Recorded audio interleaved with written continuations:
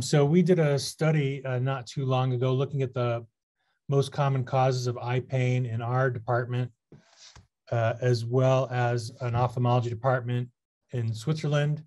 And then we looked at the causes of, when people were presenting with a primary complaint of eye pain in our neurology clinic here at Utah, and then also at the neurology clinics at the University of Switzerland.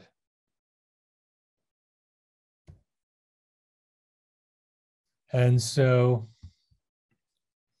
in the neurology clinic, the most common root cause of people presenting with eye pain was headache and migraine. No surprise there. Optic neuritis, a distant second, and then these other, miscellaneous causes like trigeminal neuralgia, and then some ophthalmic things like dry eye and blepharitis. But, far and away, it was migraine and headache.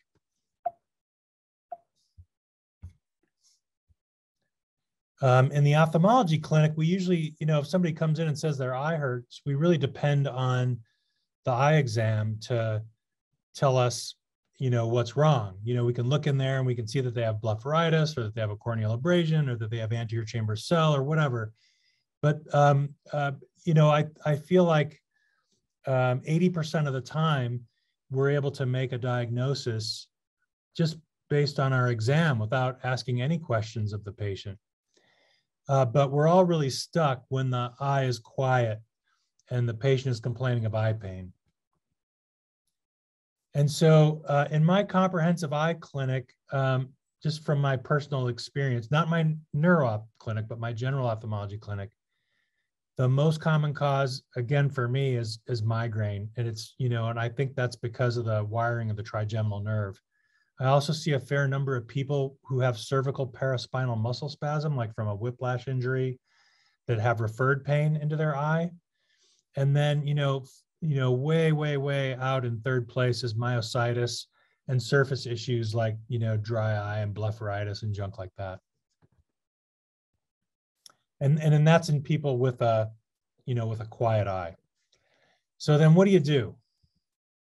Well, it turns out that, the nerve that's supposedly irritated in migraine, the trigeminal nerve, is also the nerve that supplies sensation to the eye and the eye socket and the eye muscles and the periorbital structures, so it's all connected. And so I don't think it's surprising that some people with migraine, have it manifest as eye pain instead of the usual headache. And if you stimulate different parts of the dura, which are also innervated by the trigeminal nerve, you can get referred pain to all these wacky places on your scalp and face. And so you can see again how, if you irritate the trigeminal nerve in a certain region, it can be perceived by the patient as pain in or around the eye. So remember, migraine's incredibly common, almost 20% of women. So like, if 5 women walk into your general clinic, like on average, one of them is going to have migraine. 6% of men.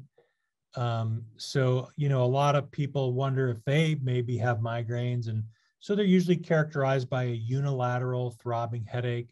The headaches are usually characterized by light sensitivity and sound sensitivity and nausea, but not always. There's often a family history, but you have to really go digging for it. Many people are often misdiagnosed with some other headache syndrome, or they're undiagnosed completely.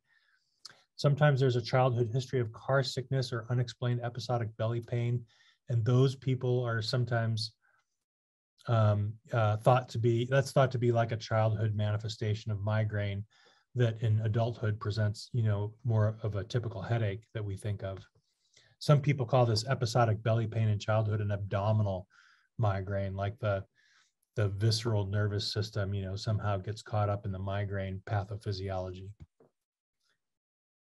If you want a quick way to figure out if somebody in your office has migraine, you can use the 3-question ID migraine questionnaire. And you can ask, has a headache limited your activities for a day or more in the last 3 months? Are you ever nauseated or sick to your stomach when you have a headache?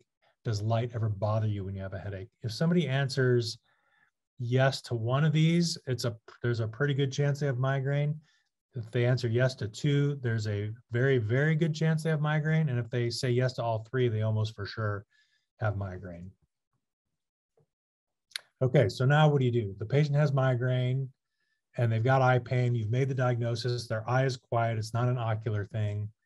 So sometimes you can go above and beyond the call of duty and you can actually initiate treatment if you want to. Like sometimes, people that, don't have the time or the knowledge to do this, you can refer them back to their primary care physician, or you can help them find a neurologist to treat them. You don't have to treat the migraine necessarily, but if you want to, there's some really quick, easy things that you can do while the patient is waiting to get, because they're suffering, right? They're having pain. You want to help them with their pain. So you can at least initiate treatment. You don't have to be in charge of taking care of their migraines. So the most common causes, that I see in my comprehensive clinic is going to be, one of the most common causes of eye pain is analgesic rebound. So these are people that have been taking Tylenol or Advil or something every day or almost every day for weeks and weeks. And that's their pain gets in this vicious cycle where they can't get out of it. Opioids are especially bad actors in this instance. You can recommend some over-the-counter analgesics. Alka-Seltzer is kind of an old remedy, but it's kind of nice because it has bicarbonate of soda in it, so it can settle your stomach. So if you have nausea with a headache, it's nice for that. And because the aspirin is kind of dissolved in water, you can absorb it more quickly. You can use Excedrin migraine, which is a combination of Tylenol, aspirin, and caffeine. There's usually generic available, in every store. You can get into rebound with these as well. So you just have to warn people about that, not to use them more than like 10 or 12 times a month. You can also use prescription migraine meds. Sumatriptan's been around 1 million years. It's really safe. The only real serious contraindication is if somebody has ischemic cardiac disease. You can give them some metoclopramide, which in addition to treating the nausea, kind of supports gastric motility and can also help resolve the migraine. And then, anymore, in my clinics, both neuro and general, a lot of people are just adverse to taking any kind of medication, even over-the-counter stuff. And so that's fine. You can, usually people will tell you that, or you can ask them that, like, are you the kind of person who would rather take a medication, or would you rather try to find something medicinal? And they'll tell you. You can recommend physical therapy for their head and neck. Some people get benefit from seeing a chiropractor. You can recommend massage therapy and acupuncture. All these things can be helpful in alleviating migraine in somebody who specifically doesn't want to use medical therapy. You can also talk about lifestyle stuff. The big things that I see in my clinic that people are bad about is not getting enough sleep. They're too stressed out, and they're maybe drinking too much caffeine, or all three. So you can talk to them a little bit about sleep hygiene. You can talk to them a little bit about stress reduction with mindfulness or meditation. You can talk to them about moderating their caffeine intake. These are all some easy, common sense, quick and dirty things you can do while the patient is waiting to get back into their primary care physician, or, waiting for a neurologist these days is like, 10 years in the distance. So just real quickly, why does cervical paraspinal muscle spasm manifest as eye pain? And, this is not something I think you'll find in any paper or textbook. It's something I learned from Dr. Diggory, but you might remember that one of the nucleus caudalis of the trigeminal nerve, the trigeminal nerve is a gigantic nerve, right? And the nuclear parts of that nerve are all up and down the brainstem from the pons to the medulla, but there's also part of this trigeminal nucleus caudalis that goes into the upper part of the spinal cord. And so it's thought that, maybe if there's irritation in that upper part of the neck, from a whiplash injury or somebody that's cranked their neck, jacked up their neck somehow, that maybe that irritates that trigeminal nucleus caudalis and again causes referred pain into the eye and the eye socket or around the eye because of the, the shared innervation of the eye and other parts of the face and brain and meninges. Trigeminal neuralgia does not come up that often in my clinic, but you have to know about it because the treatment is way different and it's a way more severe condition. It's much more it can be much more serious and debilitating, even causing people to contemplate suicide sometimes. There's some overlap there with other headache syndromes where, the pain is just so severe because the trigeminal nerve is just so revved up. It's generally in people over age 50. Women are overrepresented in trigeminal neuralgia as well as migraine. It's not super common. It's going to, again, be unilateral pain in the distribution of the trigeminal nerve. So it's going to be similar, in distribution, but the character of the pain is what distinguishes it from other pain syndromes. Sudden, severe, stabbing, shock-like. You can see why people are really debilitated by it. But it can also be constant aching, burning sensation. So it's these neuropathic kind of symptoms, the stabbing, electric, burning kind of thing, that's going to tip you off to trigeminal neuralgia. And it can coexist with migraine too, which makes things even more confusing. So these intense flashes of pain can be triggered by vibration or contact with a cheek. Sometimes the wind will set it off, just being out in the wind, shaving, brushing your teeth or chewing, anything that's, kind of stimulating the trigeminal nerve can set people off. And again, these are things that distinguish trigeminal neuralgia from migraine, which can also be unilateral.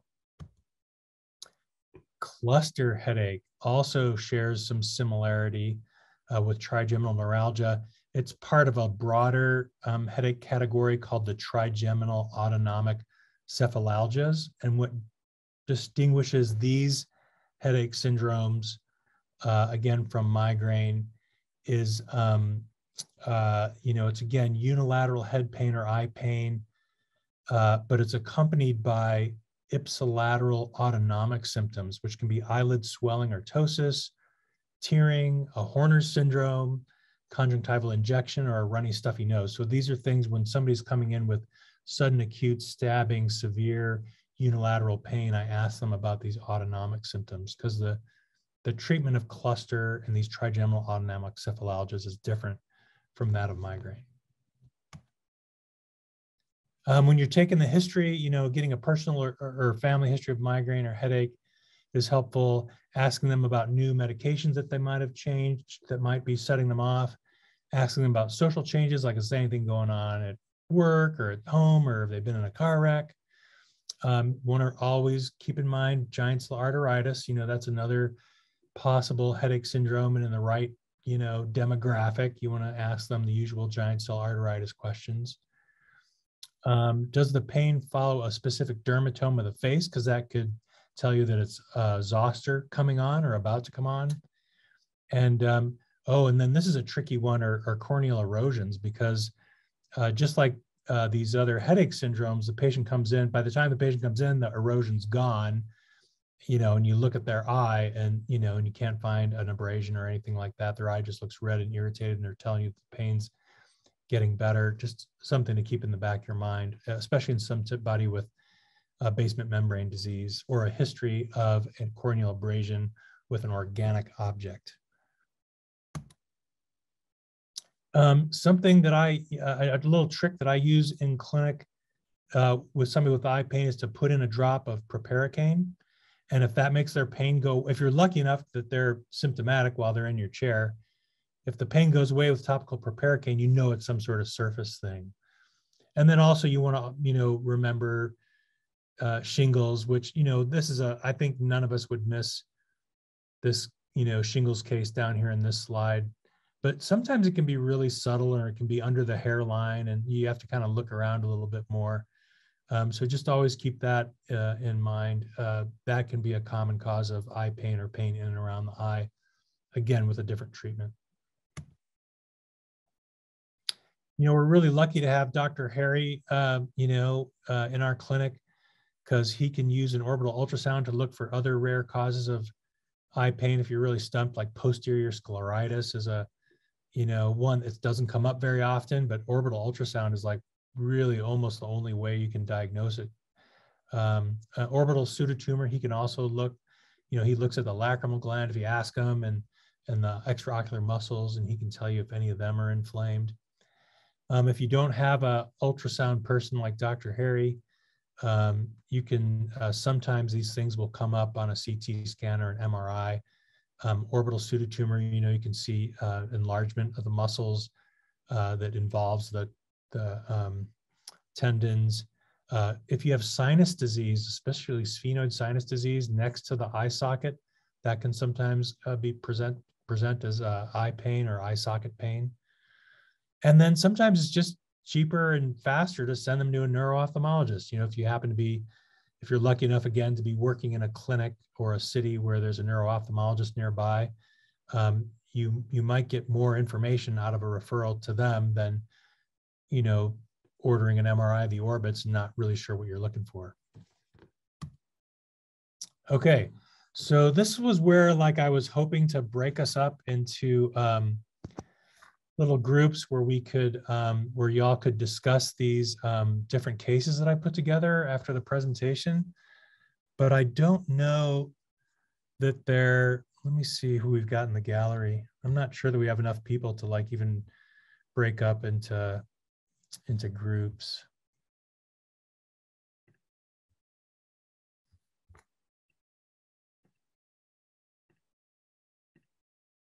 Yeah, there's really not enough of us. So let's just, let's see.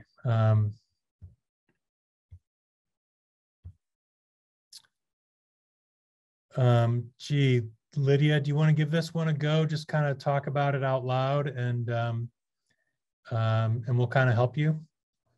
Yeah, sure. So 48-year-old male with known metastatic prostate cancer comes in with 4 weeks of right eye pain and decreased vision. On exam has decreased vision and APD, ptosis, mild upgaze, downgaze, and some adduction deficits. So if I was to see this patient, I think the most important thing is should I go through this kind of in a oral boards type of, mock oral boards type of presentation? Just tell me what you're thinking, what things are you worried about with this patient, and what would you do next? I mean, what I would be worried about with anyone who has metastatic cancer, any history of cancer, would be that there is a spread to the orbit or to the eye. And I think that if he has decreased vision and APD, ptosis, and the restricted restrictions, I would be nervous that there could be a met in his orbit. So the big important thing for me would be to, of course, also, oh no, we got the vision, get a scan. I think a MRI of the orbits and brain would be my first go-to, with and without contrast, and potentially go further with an ultrasound or other testing, but I think that would be the first thing to start off with. Of course, this could be also with the ptosis. I would make sure that this is not a Horner's, because Horner's we would have to think of also some vascular issues, but I think that the MRI would be the first thing to start off with, as well as, of course, some testing for other common diseases that could cause decreased vision and kind of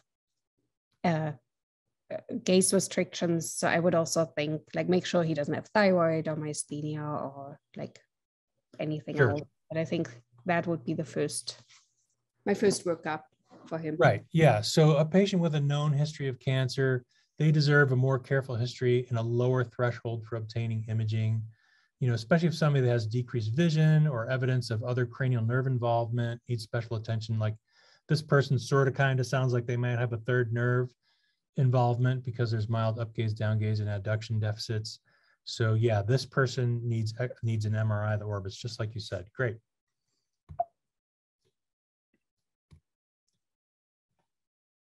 Okay, so Tony, I'm gonna ask you to take this one on. This is a 75-year-old woman who used to get migraines. but she hasn't had them for years. And recently she began to have headaches, some proximal muscle aching, and pain when she chews her food. A few weeks later, she suddenly went blind in her left eye. So I think this is a pretty classic presentation for giant cell arteritis, given that she has symptoms of polymyalgia rheumatica and some jaw claudication. And then on her fundus photo, you can see that the nerve has a waxy pallor with edema, or chalky white would be the best way to say it. And that would make me concerned for GCA. Great. Yeah, that's exactly right. And again, this is going to be like overall, like thinking about all the people that are going to come into your clinic with eye pain, this is going to be an uncommon one, but a dangerous one. And so that's why it's emphasized so strongly in the OCAPs and the oral boards and stuff. And it's, and it's one that people still miss. And so, yeah, that's why I brought it up. Great job. I have a quick question. Of course. There's something significant on the photo of her external face there? No, it's just like, okay. just like it's, yeah. I should probably delete it, actually. Thank you for bringing it up. Okay, so we learned about some red flags. Some people that had, in addition to their pain, they have some motility deficits or decreased vision, or they have a swollen nerve, anything like that is a red flag that means this is not the run-of-the-mill eye pain patient that's migraine or cervical paraspinal muscle spasm or some other easy peasy thing. So more red flags, it would be worst headache of my life. That's, one that we all learn about even in medical school because it can be a sign of a subarachnoid hemorrhage. Also remember carotid or vertebral artery dissections can also cause head pain and pain in and around the face and eye. Venous sinus thrombosis would be a rare cause. And then there's these other, rare things, reversible cerebral vasoconstriction syndrome and posterior reversible encephalopathy syndrome, which kind of share some commonalities and maybe a common pathophysiology, but they can come on with decreased vision and sudden severe head pain. And those people, need brain imaging right away. And then just a quick shout out to intracranial hypotension. We think a lot about hypertension, but occasionally people will come in with headaches from hypotension because they have a CSF leak is the most common cause. And the thing that's characteristic about that is that they're going to feel much, much better when they lie down and much, much worse when they get up and start moving. Again, these are all uncommon but serious, and that's why we talk about them. Okay, let's see who's still in the gallery. Marshall, how about this one for you, please? Sure. So there's a 23-year-old woman, gets unilateral throbbing eye pain with light sensitivity and nausea. With a normal eye exam. So I would probably be most concerned about migraine in this case, given the light sensitivity and nausea with a unilateral throbbing eye pain is pretty classic, especially with the normal eye exam. I might think about other things like optic neuritis and this kind of presenting patient, but with a normal eye exam, that would be a lot less likely. Yeah, I agree. This is a classic case of migraine, but they've gone. So why does somebody with migraine go to the eye doctor, right? It's a neurologic disease. The thing is their eye hurts and you're an eye doctor. And so they assume there's something wrong with their eye, right? And that's why they've gone to you. So you don't have to fix it, but you can at least say your eye is fine. I'm pretty sure this is migraine. I'm going to send you back to your primary care physician, and then you can choose to or not to talk about some of the, treatment things that we talked about earlier in the presentation. Perfect. But your main job is to make sure her eye is okay, make sure she doesn't have one of those red flag diseases, and you can, and then you can choose if you want to treat them yourself or send them back to their primary care physician. Oh man, this is a complicated one. So we're back to, I think we're back to Lydia. Oof, this is a lot to read. I'm going to figure that out. So 24-year-old male presents for evaluation of intermittent vision loss. He reports episodes that last 30 minutes, starting with a blind spot in the central vision that expands into the periphery and then dissipates. He is incapacitated during these spells. And if they occur while driving, he has to pull his car over. The blind spot has a colorful, shimmering appearance.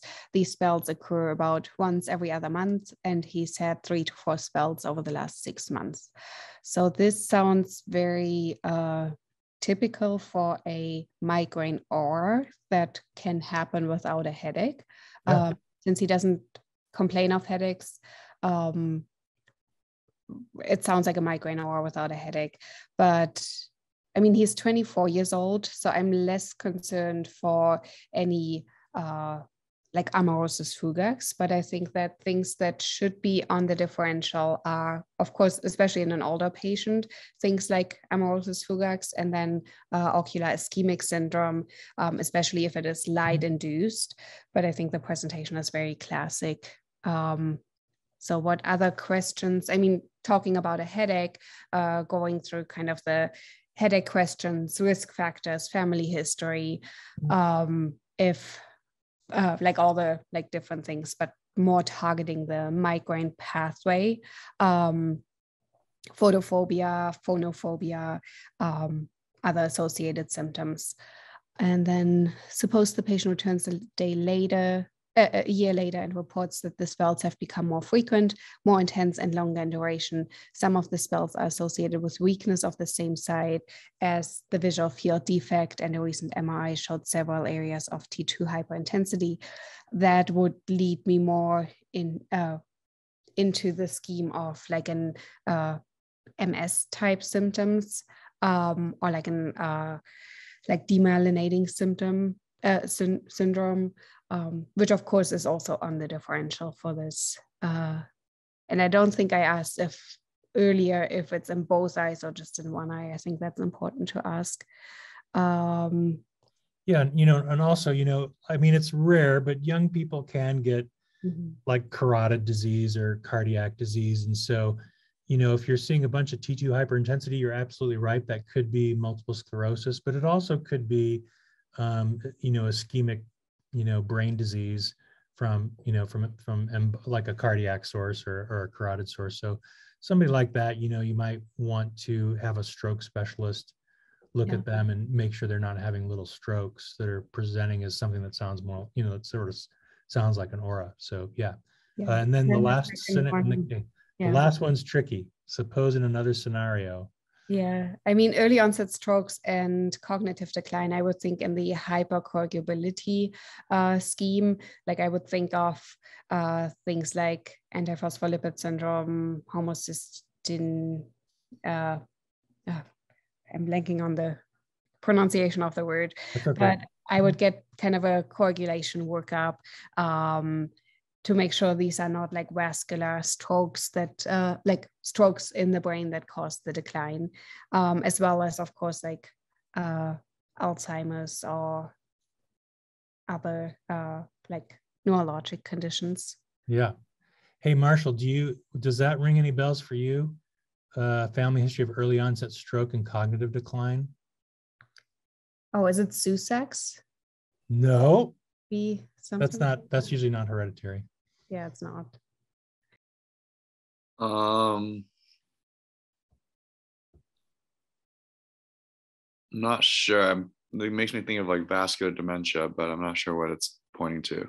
Yeah, so it's another one of those uncommon things that sometimes shows up on tests. It's mitochondrial encephalopathy, lactic acidosis, and stroke. Yeah. Or it could also be CADASIL. Those are those two inherited. So MELAS and CADASIL are kind of these two inherited syndromes that can present with vision loss and headaches. Yeah, so it's one of those rare inherited things that sometimes pops up because it has this, distinctive set of, the history is so distinctive. Okay, that was a hard one. Let's see what else I've got. Can't remember. Oh, this is just to remind me that if you're talking to somebody in clinic and you're thinking that what they're describing is a migraine aura, but you're not exactly sure, maybe they're not able to articulate, what they're seeing, you can just go onto Google Images, on your computer in the room, and you can just say migraine aura, and you pop up with stuff like this, and you can say, does it look like this? Does it look like this? And sometimes, oh my God, it looks exactly what it looks like, and then that you're home free.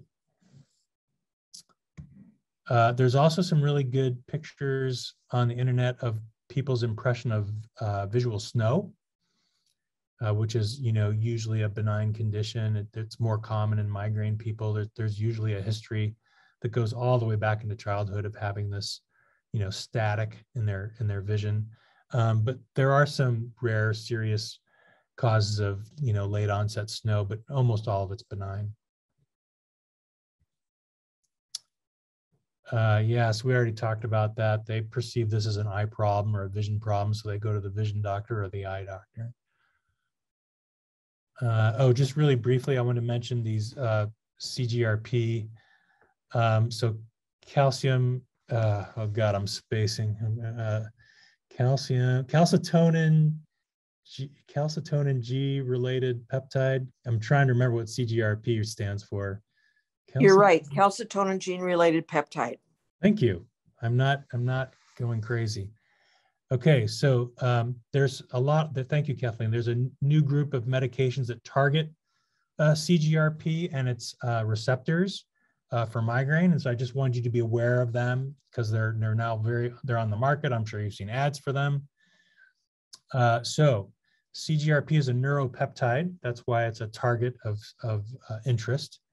In susceptible individuals, you get CGRP release. And it releases pro-inflammatory mediators. So that's why it was chosen as a possible target for headache or migraine treatment.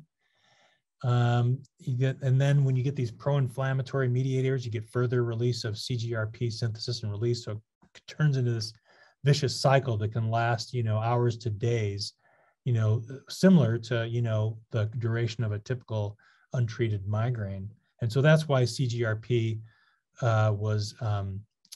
was studied for migraine and found to be a good target for migraine treatment.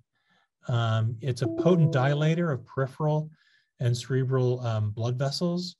So that's another reason, because it's thought that cerebral blood vessel dilation might be part of the pathophysiology of migraine pain. CGRP is widely distributed throughout the body. It's not just in the brain, it's in the respiratory, endocrine, gastrointestinal, immune, and cardiovascular system. So it's a widely dispersed molecule. And interestingly, sumatriptan and botulinum reduce CGRP levels in a dose-dependent fashion in cell culture. So that's all kind of stuff pointed to CGRP as a possible target for, migraine pathophysiology. And so, it's thought that in a normal person, light, smell, and sound somatosensory inputs lead to, normal releases of CGRP in the brain. But in a person with a predisposition toward migraine, it's thought that these same stimuli, which are normally not noxious to people, causes a markedly increased release of CGRP. And that's what leads to the light and sound sensitivity, nausea, and pain associated with migraine. That's the kind of the hand-waving theory. CGRP levels are elevated during a migraine attack, and CGRP is released after nerve activation. It appears to be involved in pain transmission. And interestingly, you can infuse CGRP into migraine people and it'll induce a migraine attack. So there are a group of CGRP antagonists on the market. They're intended for both prevention and abortive therapy. There's injectables and intravenous molecules were the first to come out, but now there's some oral medications. They target either the CGRP molecule or its receptor. And these are some of the, there's more of them coming out all the time, but these are some of the ones you might see advertised on TV. I know I see a lot of Nurtec ads personally, but these are all preventatives and acute and drugs for acute treatment of migraine that you might see. And Can I just make a comment? the, eptimizumab, fremonizumab, galcanizumab, and anyway, all of those, erinumab, are all monoclonal antibodies. Whereas the gepants, ubrogepant and rimegepant, are small molecule antagonists. And then there's one more gepant that the ubrogepant and rimegepant are for acute headache, and rimegepant can be used every other day for prevention. And then there's a third one called atogepant, which is a daily medication, which is prevention. The good thing about these gepants is we don't think they have any cardiovascular factors. So in people who might have heart disease or some cardiovascular problems, these small molecules may be something that could be used.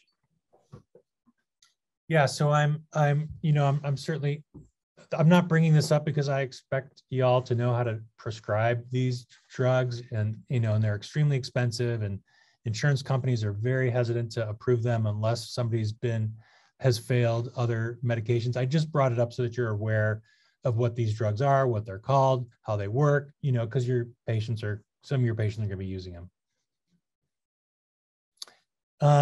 We showed in a study that we did with one of our former residents and fellows, Krista Kennard, that chronic migraine is associated with reduced corneal nerve fiber density and symptoms of dry eye. So I can't remember. I think she had like a cohort of like 20 or some odd patients with chronic migraine that she did confocal microscopy on, and they had these distinctive, changes in their corneal innervation. And we're not sure if that's what's causing their migraines, or if it's a effect of migraines, or it's some sort of biomarker of migraines. But it was a pretty striking difference. And so again, it's just showing that there's some connection between eyes and migraines and the trigeminal nerve. And then the other thing that was striking was that even though all of them in this particular cohort had normal Schirmer's testing and normal tear breakup time, and they didn't have like a bunch of pigment epithelial erosion, punctate epithelial erosions in their cornea. They all of them, every single one of them, of these patients with chronic migraine, had symptoms of dry eye, as shown on a dry eye questionnaire. We don't know, again, if that's a biomarker, if dry eye is like a biomarker of chronic migraine, or chronic migraine causes you to have dry eye symptoms, or if dry eye symptoms cause migraine. Like, we have no idea which way the arrow is pointing, or if it's pointing in multiple directions. But patients, it does seem that if you do have a patient with chronic migraine, sometimes treating their dry eye symptoms can make some of their pain better, and it reduces some of the stimulus to the trigeminal nerve. And that's something I've been preaching to the neurologists, because I think they're hesitant to prescribe eye drops, even though they're over the counter, but it's an easy peasy way that you can sometimes make people at least a little bit better with regard to their eye pain. We've also shown that patients with migraine have substantial reductions in their measures of visual quality of life. So there are these quality of life measures that are, validated by and are part of the National Eye Institute questionnaire. And it turns out that these patients with migraine, what's driving their their perception that their visual quality of life is poor, it seems to be dry eye symptoms. Let's see.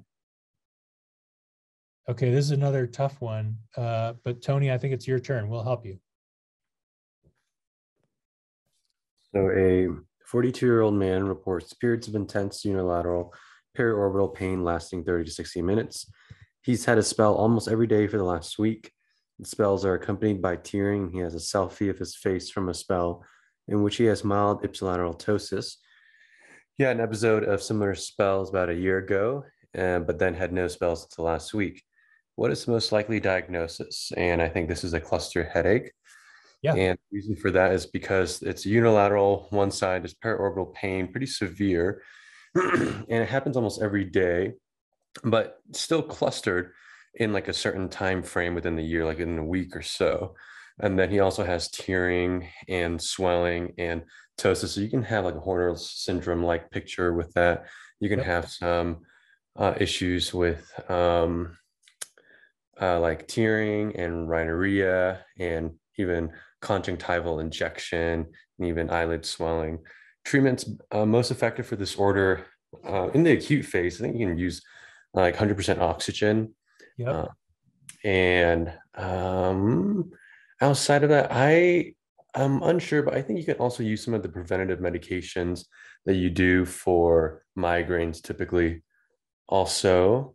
And then for food and beverage known to precipitate spells, I actually forgot that one. I'm not too sure. Yeah, it's alcohol.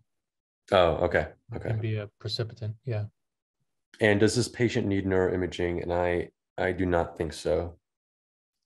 Yeah, I don't know. Yeah, and I think you could interview 10 neurologists and they might, I don't know.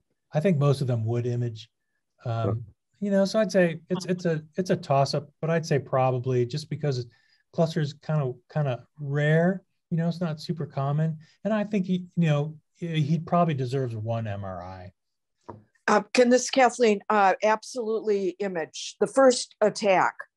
It's one of the headache syndromes that's the highest secondary causes: pituitary tumors, cavernous sinus lesions, etc. In migraine, if it's a normal exam, you never image because you're not going to find anything. But in any of the trigeminal autonomic cephalgias, the first time you would image. Another condition that can kind of mimic cluster that can come into ophthalmology is carotid dissection. And it can look, because they get a little Horner's, red eye, unilateral eye pain, and it can be very painful. So I would say most headache specialists, most neurologists would say on the first time you see somebody with attack, you image. And remember, attack is a trigeminal autonomic cephalalgia. We brought that, and that's something that does come up occasionally on OCAPs and boards. And again, it's not because you're expected to know necessarily how to treat these people, but you have to, you need to be aware of them so you can at least make the diagnosis, get them to the right person to help them, get the right treatment. And again, they have eye symptoms. That's why they go to the eye doctor, even though it's a neurologic disease. Oh my God, another case. Marshall, your turn, please. 6-year-old woman reports a continuous right-sided headache for the past 3 months. Occasional stabbing pain around the right eye lasting just under a minute. Instead of tearing, she has nausea and photophobia. She has a selfie showing a right-sided ptosis. So this kind of sounds like hemicrania continua. Yeah, excellent. Given the continuous nature and the stabbing pain and the autonomic symptoms. I think you can use like NSAIDs, like indomethacin, as a possible treatment for this. And I think for the same reasons that Dr. Degree talked about, we should get at least one for her. Yeah, I think that's probably true. No, you're right. It's not any NSAIDs though. It's exquisitely and specifically sensitive to indomethacin. I don't know why, but actually that helps. It's indomethacin is not only therapeutic; it's diagnostic. If somebody responds to indomethacin, then that sort of helps nail down the diagnosis of hemicrania. Excellent job, Marshall. Way to go. This is an abbreviation. No, it's not an abbreviation. It's not an eponym. It is a acronym. Thank you. The SNOOP acronym is one that they're real big on in neurology. So if somebody's having headaches, you're supposed to remember this acronym to help you decide if this is, something serious and scary that needs imaging and other, maybe some other workup, or something that's probably benign. And so this is what SNOOP stands for. I personally have a terrible time remembering what SNOOP stands for, which is why I've got it written down on this slide. But if this works for you, then more power to you. But again, this helps you ferret out some of the things that we've talked about earlier, like giant cell arteritis or a subarachnoid hemorrhage, or, a pituitary tumor, or venous sinus thrombosis, or some other, scary bad thing that, that can lead to serious morbidity and mortality.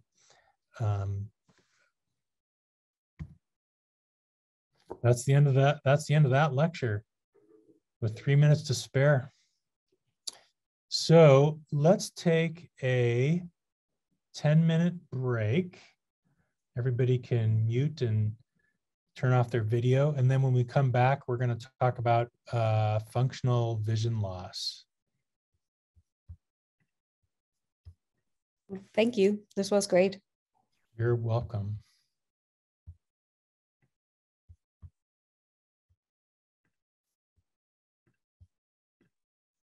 All right, let's talk about non-organic visual disorders.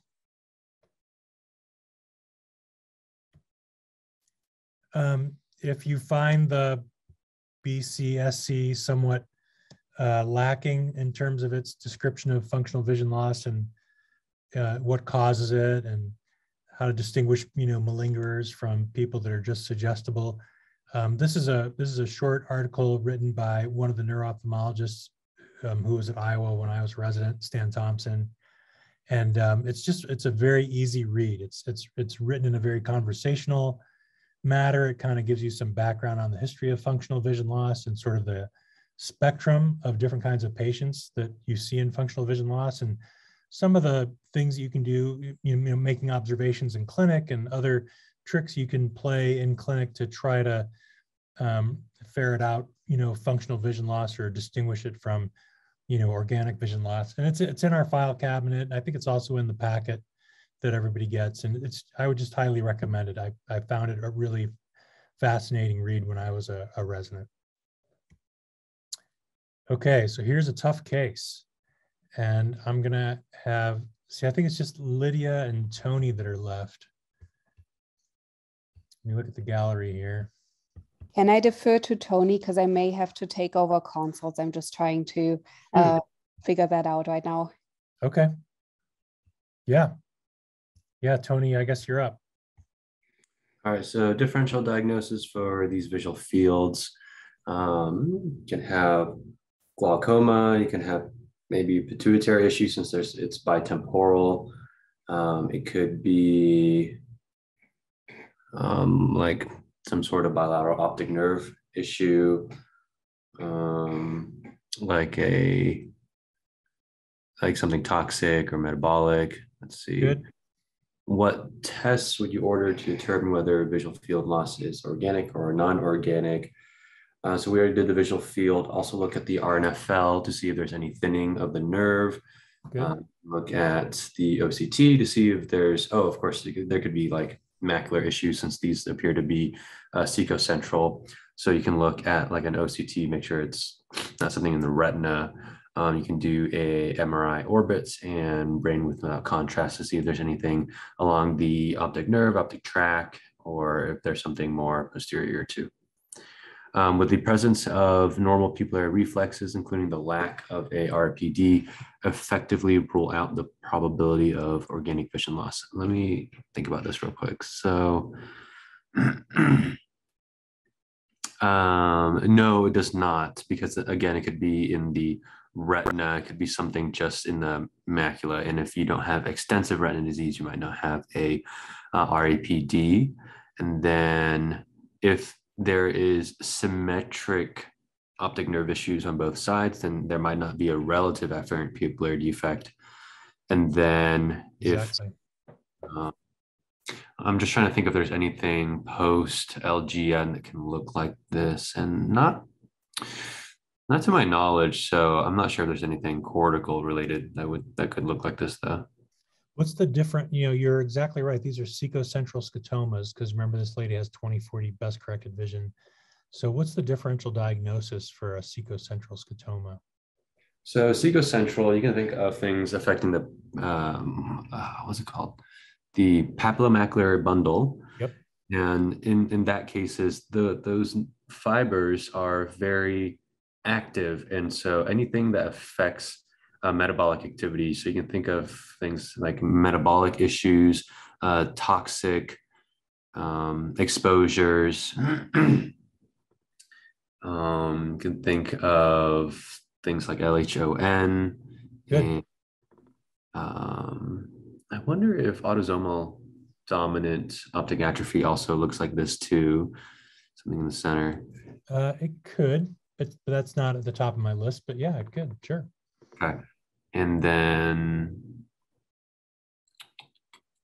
that's what I got for now. I mean, also normal tension glaucoma can have central related defects too. How about in a patient who's undergoing cancer for mycoplasma avium complex? Ethambutol. Yeah, thambutol toxicity can give you a secocentral scotoma. Yeah, those are good things to think about. The other things that might go on that list, you talked a little bit about a cone dystrophy. It could also be like CAR or MAR. So you'd want to ask the patient about a cancer history and about photopsias, which are pretty typical. Yeah, so that's a great job.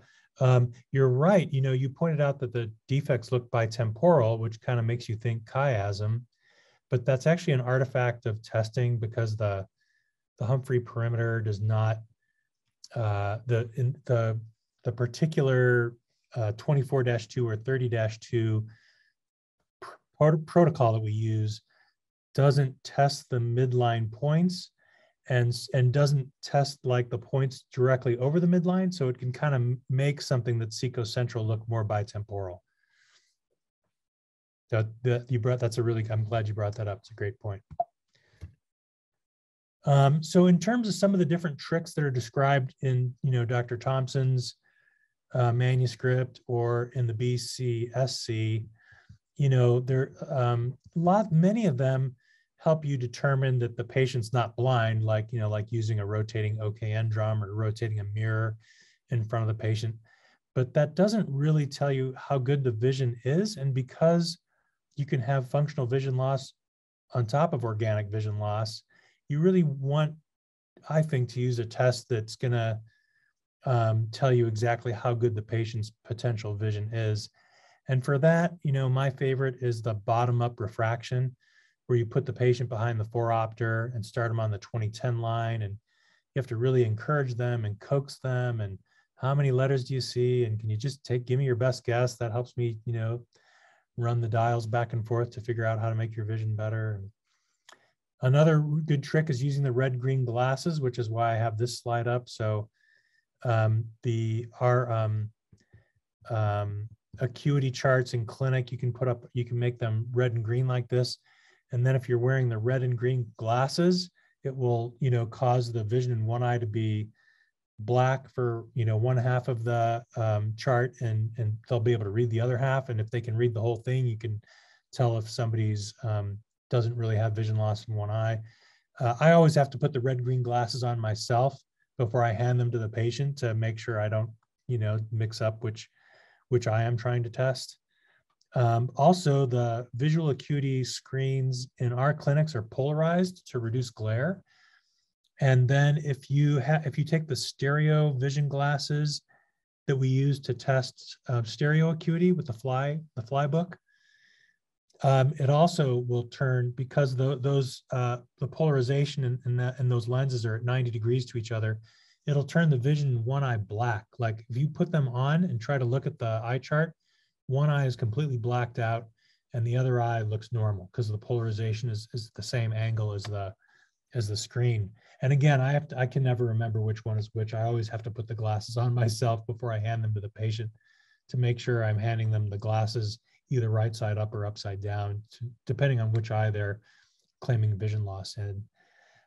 Testing their stereo acuity actually is another clever way, because in order to have a certain level of stereo acuity requires a certain level of vision, and that's something you can look up. There's a I think it's on the internet. You can just Google it, because I can never remember what level of stereo acuity corresponds to what level of visual acuity.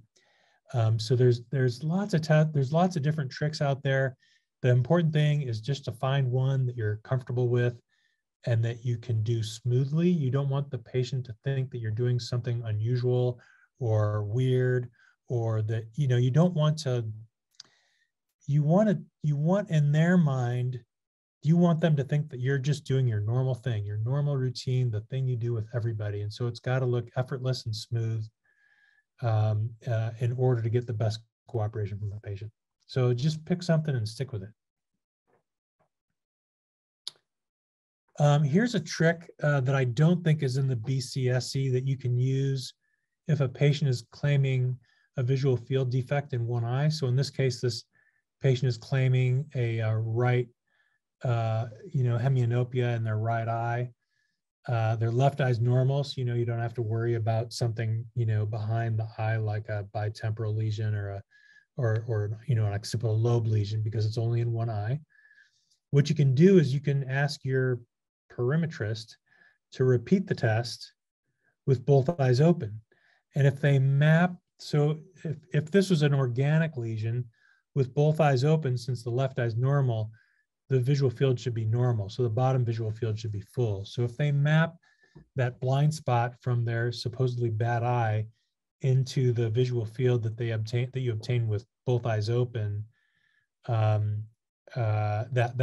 tells you that it's non-organic. Or organic, if the visual field defect disappears, then you're like, well, gosh, I was wrong. There's really something wrong here. Another trick you can do if somebody's just claiming little central islands of vision, this is talked about in the BCSC. You can, it's almost it's not easy to get a Goldman visual field these days. Here it is, we're lucky, but outside of an academic eye center, it's hard to find a Goldman perimeter and someone who knows how to run it. But the classic thing in functional vision loss with Goldman perimetry are spiraling fields or crossing of the eye softers. But you can also use a tangent visual field if you don't have a Goldman perimeter. And so the idea here is that if somebody has a central island of vision that's X degrees wide, when you back them up from 1 meter from the wall to 2 meters, the angle of their vision should double to 2x degrees. But people with functional visual field constriction will usually not expand their visual field when you back them up from 1 to 2 meters. It's just a characteristic of non-organic vision loss. And so that's another quick and dirty way that you can do in just about any clinic if you suspect a patient's visual field constriction is functional. And that's something that I think we demo to our residents when they're in clinic, or at least try to. So this is just a reminder that it can be really frustrating to take care of patients with non-organic vision loss, because as ophthalmologists, we're really trained to take care of organic vision loss. And so we find non-organic vision loss frustrating. We feel like the patient is wasting our time, that they don't have an actual problem with their eyes, and that they, and the important thing to remember is that the vast majority of these people are not malingerers. Like I'd say out of maybe 100 patients with functional vision loss I've seen, over 20 years, one of them was a malingerer. These are usually people that have some other psychological thing going on. They're stressed out at work, they're stressed out at home. They're not getting any attention from their parents because they have a sibling that's sick and that's getting all the attention. Or maybe they have a minor thing wrong with their eye, and they think that if they come in and tell you what their minor thing is, you'll blow them off because it's so minor. So they, sort of amplify the symptoms to try to, get your attention. But the thing to remember is these people all have something wrong. It's just not necessarily an eye problem. Oh, actually the most common cause in my clinic, I would say, is chronic headache. So these patients have chronic headache, and for whatever reason, I have no idea why, they come in with functional vision loss. And I think it's because nobody's treating their chronic headache, which is leading to anxiety and depression, which is making their headaches worse, which is, it becomes this vicious cycle. And so then their psychological problems manifest as a physical problem. So these people all deserve care. They all deserve treatment. as an ophthalmologist, your number one job is to make sure there's not an organic cause for their vision loss, like in the first case we looked at, or that it's not organic vision loss on top, non-organic vision loss on top of an organic problem. That's your number one job, is to make sure nothing's wrong, which can be, time consuming. And then the next thing is, is that you have to, take off your ophthalmologist coat and put on your doctor coat. And you have to address some of these things, like get them into a neurologist to treat their chronic headaches, or get them into a mental health therapist to help with their depression or their anxiety or things that are going on at home or at school or at work. So these people do have an actual problem. It's just not an eye problem. I have a quick question on this one. Yeah. So exactly like you were saying, and I've learned in previous at Iowa too, that there's a lot of times an underlying psychiatric issue, but I thought I just saw in the Stanley paper that you showed that that there is not really a psychiatric issue and would not recommend referral to a psychiatrist. I'm not sure if I saw that correctly, so I'm a little confused why he's saying that. So I'd say that most of the patients that I see with functional vision loss don't have an underlying psychological problem. It's usually, like I said, chronic headache, or but it can be, or eye pain. It can be. Gee, I'd have to go back and look at the paper and see exactly what Stan Thompson said. It just depends on the situation. I'd say that most of the time these patients just need treatment of their chronic headache.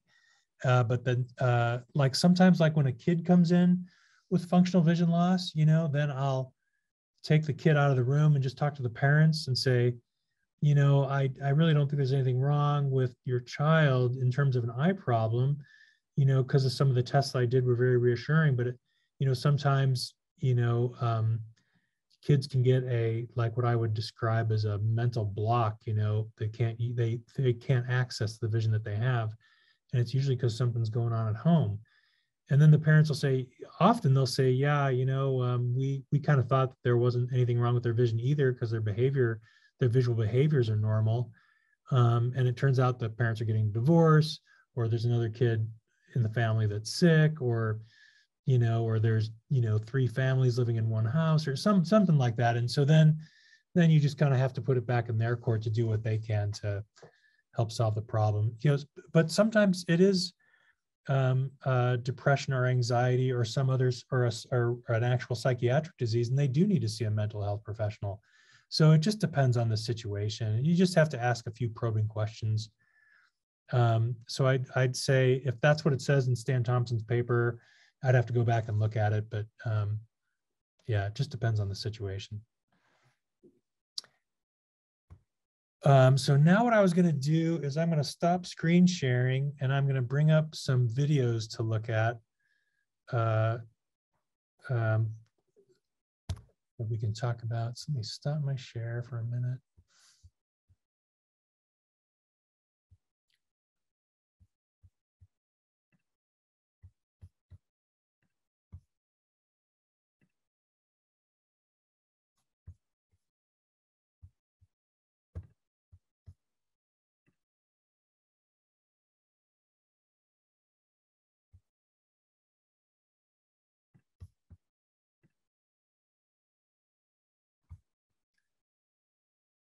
Okay, so this is a video from the novel collection that Dr. Degree did with her partner in crime, Dan Jacobson, when she was a fellow at Iowa. This is somebody who's reporting difficulty with focusing and eye movements and tracking.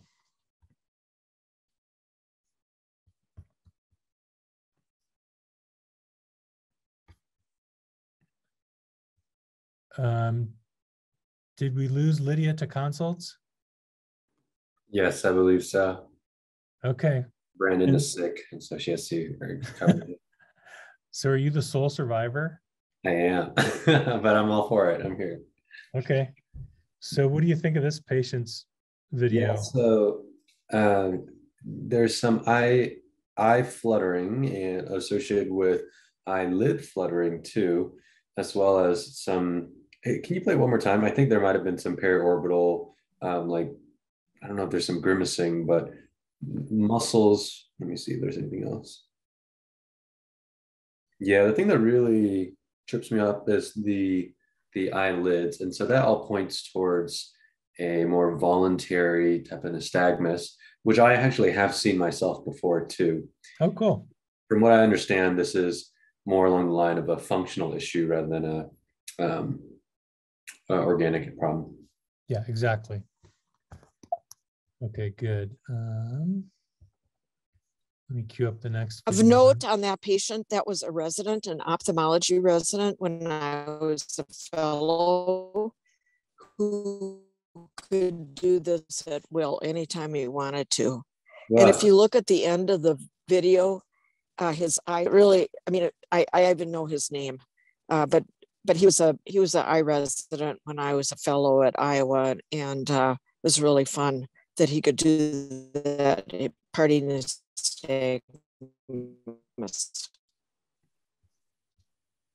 I have a quick question on that one.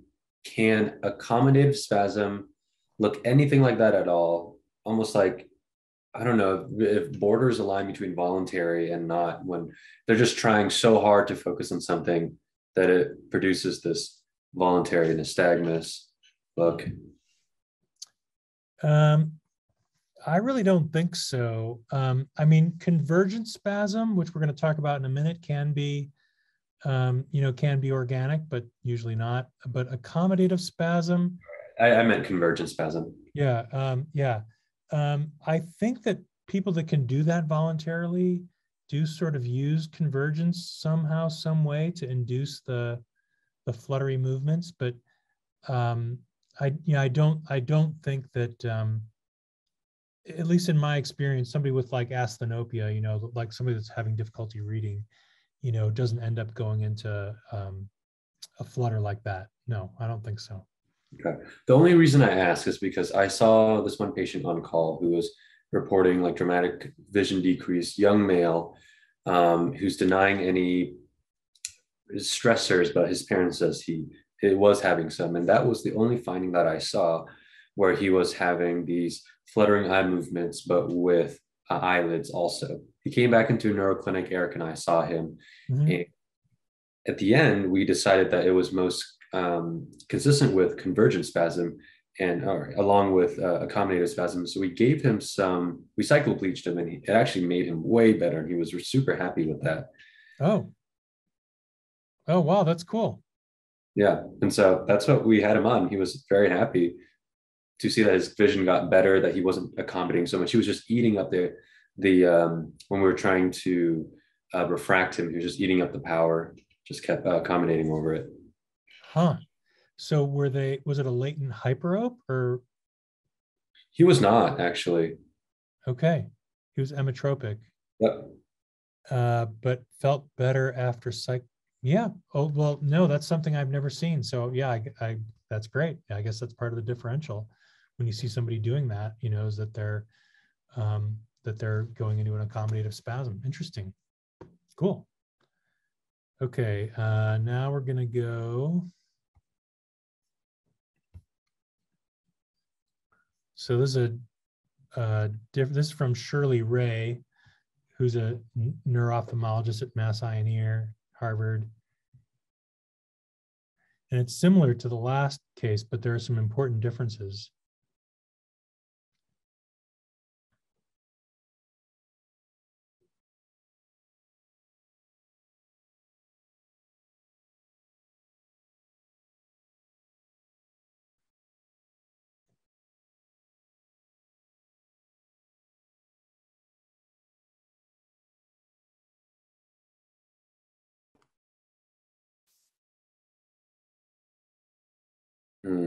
So for this, I'm seeing these horizontal episodic flutter movements, and they don't seem to have a particular pattern in them.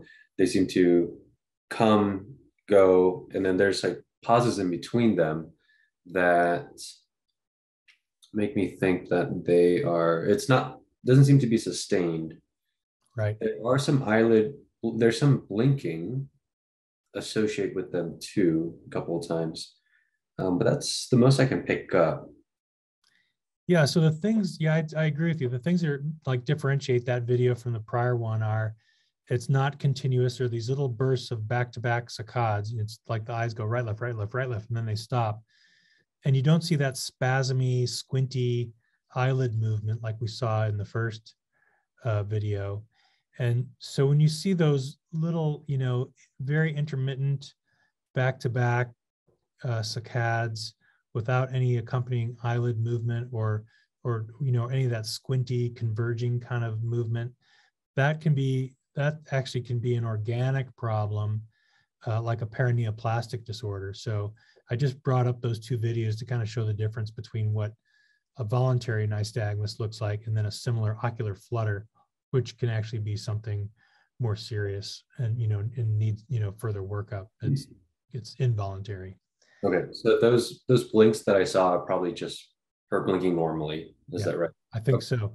Whereas like in the first video, the guy is kind of like squinty and his eye movements were kind of fluttery when he's doing, it's almost like his eyelid movements are synchronous with the buzzy back and forth movements of his eyes. That makes sense. Okay, last video.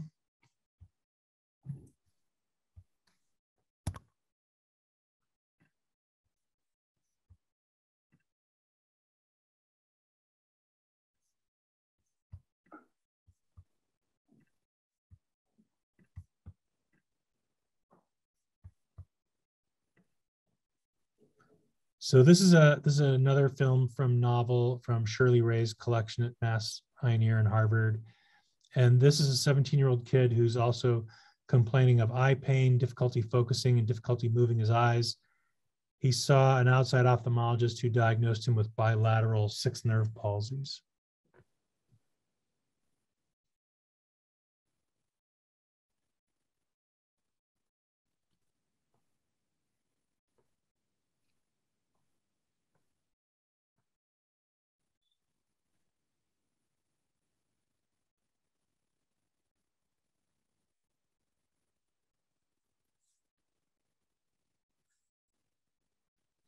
And you can see that he does seem to have trouble abducting each eye. His elevation and depression are normal. But it's weird because like sometimes his eyes look like they're moving normally, as here when one eye is covered. You can see that the left eye can clearly abduct, and here you can see that the right eye can clearly abduct when each eye is covered individually. But when he has both eyes open, he just can't seem to abduct or has a lot of trouble abducting. And also it's a little hard to see in the video, but the pupils are constricting too sometimes when he's asked to. He makes these weird movements, like he can like move the eyes like independent of each other.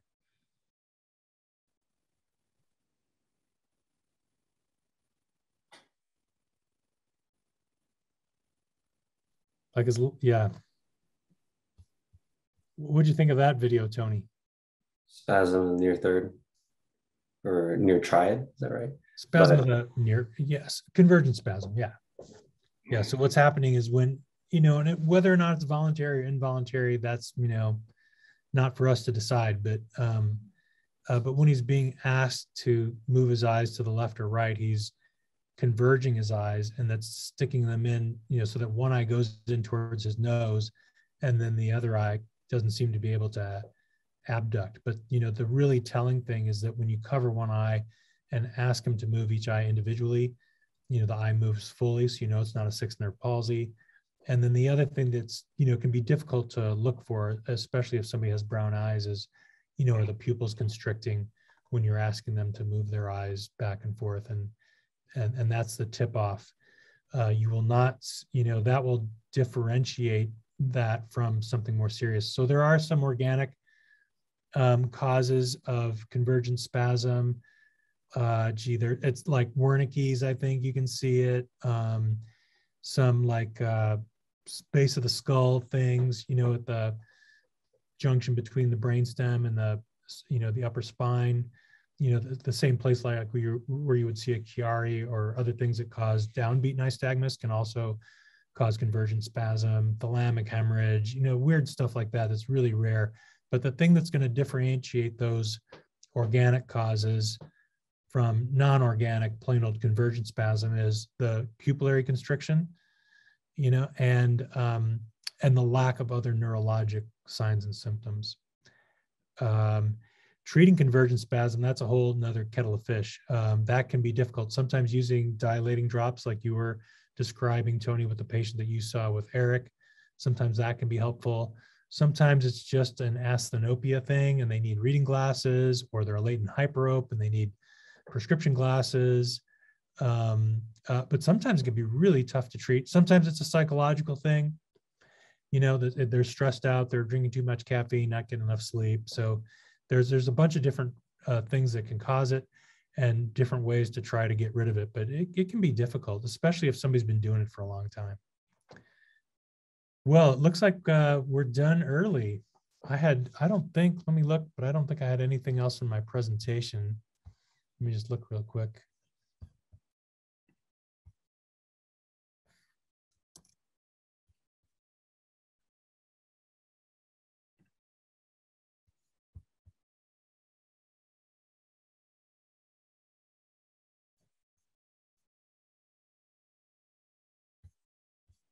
So it was a very popular topic. I really enjoy non-physiologic vision loss and non-physiologic eye movements. And I've seen some people with non-physiologic ptosis, and obviously there's occasional person who puts drops in their eyes and stuff. There's all kinds of stuff. I think it's always important to start to think about that. You want to assume physiologic and, prove non-physiologic. And that's one of the huge advantages that we have in neuro-ophthalmology, is that we're not just, well, that doesn't look right to me, and just saying that the person is crazy, but, like with seizures or movement disorders, but we can actually prove. I think one of the really tricky ones for me is the flutter and the convergent spasm kind of stuff. And I think it's really, really important to make sure that you look carefully at vertical eye movements, because, you don't want to miss a pineal tumor or something like that.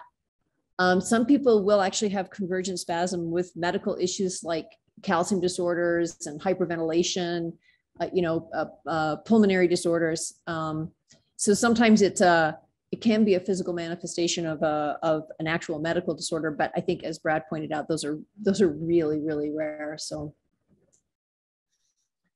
Judith, what would you say to Tony's question about referral to a mental health professional? Well, that's a really, really great question. And I don't know if you went to the whole session on non-physiologic. They've actually decided, they have decided that functional disorders are a real thing, which is a little bit tricky because functional was sort of in the physical therapy world, just kind of used as a description of this is the functional disorder. You mean like the functioning disorder, but they've decided to use the term functional disorder, meaning that it's that kind of sort of brain neurological disconnect. And it was actually a very, very controversial session, because the psychologist, Dr. Staub from Mayo, was basically saying that it's all physiologic, and that how was he putting it, Kathleen? It was really difficult. And all of the neuro-ophthalmologists in the audience were basically saying, like, because somebody gave a talk on non-physiologic stuff, and the audience was just going nuts of like, well, but it's not real. And yeah, but we are the gatekeepers of real, I know, but his point was that there is some kind of brain pathway that allows for these kinds of things to happen, like the convergent spasm or whatever. Let's say it's non-physiologic. I mean, we like the term non-physiologic because it tells us that it's not based in some pathway, but his point was that all of this is based on some pathway. It's just an aberrant way of demonstrating the pathway or for the person. So it was very unsatisfactory for many neuro-ophthalmologists because it started to disturb their worldview. Very much so. But anyway, the answer to your actual question is I definitely have the talk with the parents, with the associated people. I think that in some cases you really can identify a clear secondary gain, in which case, you know, I can be quite blunt with them. But most of the time, I think the vast majority of the time, people are either innocently suggestible or that this is a physical manifestation of a psychological disorder. And I feel like I am not doing my job as a physician if I just say, oh, it's okay, dear, pat on the hand. I feel like it's really important to get them into a mental health professional. And, you know, I think that's important to have a one or two mental health professionals that you can work with. And I've had really good luck with that. My most recent really severe conversion spasm, I think I might have even sicked her on you at one case, Brad, but she was just terrible. And I just looked in on her psych notes, and she's doing so much better. And, you know, they identified some really, really significant stressors that had kind of been blown off by patient and mom. But I think that, you know, as a professional and making this kind of diagnosis, it is your obligation to refer to a mental health professional, be that, you know, a counselor or a psychologist or a psychiatrist. Usually psychiatrists, not much use. I would be much happier with a cognitive behavioral psychologist. Yep. CBT is, I think, probably going to turn out to be, if it's ever studied, probably the best route for these folks. CBT is, because it's not all sort of, you know, let's talk about your mother stuff. It's more like, okay, how are we going to do a practical thing this week? Report back to me how you did. And, you know, then we're going to work on the next thing. And, you know, but at the same time, an incredibly supportive environment for them. Yeah. And I would just say that follow-up is important too. You know, you don't want to discharge the patient from your clinic when you make a diagnosis of functional vision loss. You want to make sure they get better and that you're not missing something organic. Kathleen, any final thoughts before we sign off? No, I think functional visual loss is one of the most challenging things we do. Yeah, I agree. And I think your point that we follow them until they're better is a good one. Okay. Tony, thanks so much for doing all those cases with us. It was a lot of fun, and I hope you have a great weekend. A lot of times they don't get better. They just choose a different non-physiologic thing to work with. They move from your blurred vision to unexplained abdominal pain, and, you know, then they're seeing somebody else. Yeah, but you know, and I want to underscore Judith's comment about CBT. That has been studied in migraine, not so much chronic migraine, but episodic migraine. They compared people doing, and also this showed up in kids in that big study, the CHAMP study, that cognitive behavioral therapy was as efficacious as preventative migraine medication. Yeah. And we do. I think that's an important point. And just a quick plug for the Utah Center for Evidence-Based Treatment. This is a good way to get people plugged in with a CBT therapist. So it's a good resource for the patient. Okay, thanks again, Tony.